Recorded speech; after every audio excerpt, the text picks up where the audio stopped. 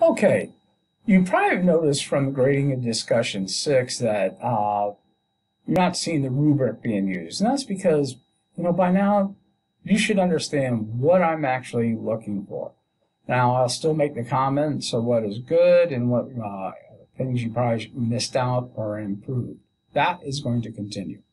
Looking at this week's discussion, it has to deal with the Emperor Charlemagne. And this is the first emperor really in Europe since the last Roman Empire in the Western Empire. Who the hell was that anyway? So you might have noticed when looking at the grades for discussion 6 that the rubric seems to be missing in action. Well, the reason for that is I believe that by now you should know exactly what I'm looking for.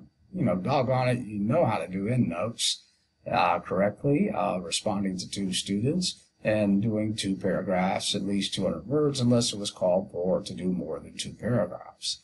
So that is going to continue for the rest of the semester for the majority of you in this class.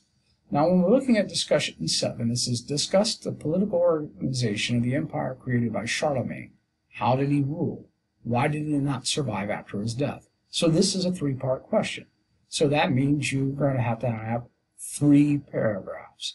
Now, Charlemagne will become the first emperor in Europe since Caesar Romulus Augustulus that fell from the empire in 476. Now, political organization, what I'm looking for is how he organized that organization using the Missi Dominici. Also, what was the purpose of the counts? How did he rotate them, and what was the reason for that? And how basically did he rule his empire? This is where sometimes you could bring the Pope into it, in which he was crowned emperor of the Germans. And this probably served more of the church than probably Charlemagne, but Charlemagne also benefited from that crowning. And then the last part is, why did it not survive after his death?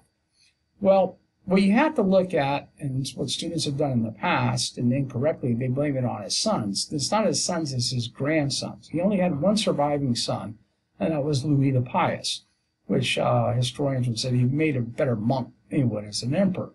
But after his death, it passes those 3 sons. So you need to tell the reader who are those 3 sons by name, and the Treaty of Verdun, what was specifically in the Treaty of Verdun. So, a little bit more this week than last week. And as before, you could always send me your discussion that I could peruse over before 4 p.m. on Thursday. Let's have a great week.